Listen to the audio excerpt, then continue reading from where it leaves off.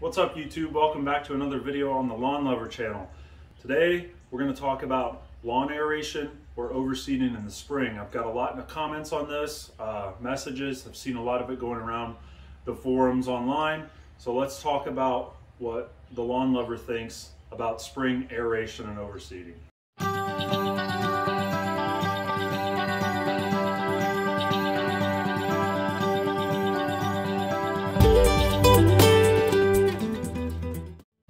So here in Northeast Indiana, we're in late March, early spring. First day of spring was a few days ago. We're kind of in that weather pattern of where we're approaching 50-degree mark on soil temps. We're at the mark where we're going to start laying down product, laying down our pre-emergence.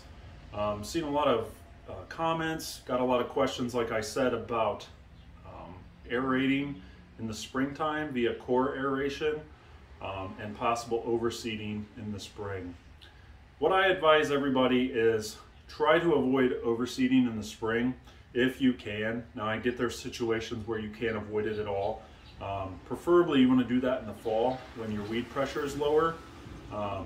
In the springtime you get a lot of weed pressure. This is when all the soils start heating up and your weeds start coming out. So on the second note is if you try to run a core aerator around your yard, it is possible. A lot of people do it. A lot of lawn care companies do it. You'll see a lot of it happening in the spring. Namely, I would recommend it for yards that get compacted over the winter. If we've had a lot of snow, personally, I never aerate in the spring, just because you're opening up holes in the soil. You're going to allow room for those weeds the seeds to spread and to sprout throughout your lawn, which you do not want to do. You want to avoid that at all costs if possible. I have not core aerated my yard in probably 4 or 5 years. I use a liquid aeration product. Now I started using the N-EXT brand Aerate product last year when I switched to the Yard Mastery plan. Prior to that I was using another product, similar product, a liquid aeration. Basically you're going to spray this. It calls for a minimum rate of 6 ounces per square foot, up to 9 ounces per square foot if you have really compacted soil. I was skeptical of this at first. I wasn't sure how it worked, but I can honestly tell you I've been using this stuff for, like I said, 4 or 5 years. I have not core aerated my yard in that time, and I get excellent drainage. And over time, this stuff has worked fantastic for me. I do love using this in the spring, mainly because, like I said, I'm not opening holes in the ground, not allowing weeds to spread. I keep that grass canopy nice and thick to choke out the weeds, and I'm not opening myself up to that weed pressure.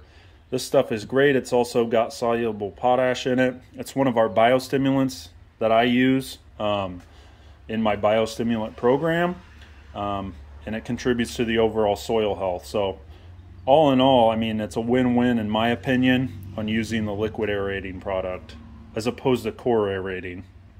So all in all, I like the liquid aeration product. Like I said, not saying, I did not say don't ever core aerate your yard. There are some instances you have severely compacted soil, by all means hit it with a core aerator. I used to do it all the time, but as time goes on and you improve that soil health, the need for that core aeration will go down, in my opinion.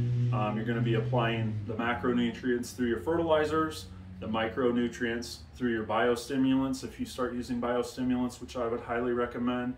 And overall, over the time, your soil health is going to improve, which is going to make for less need for any aeration, especially if you're using the liquid aeration products, which will keep your grass nice and thick, choke out the weeds, and in all, you'll get that great looking turf that you're going for. I really appreciate you watching the video.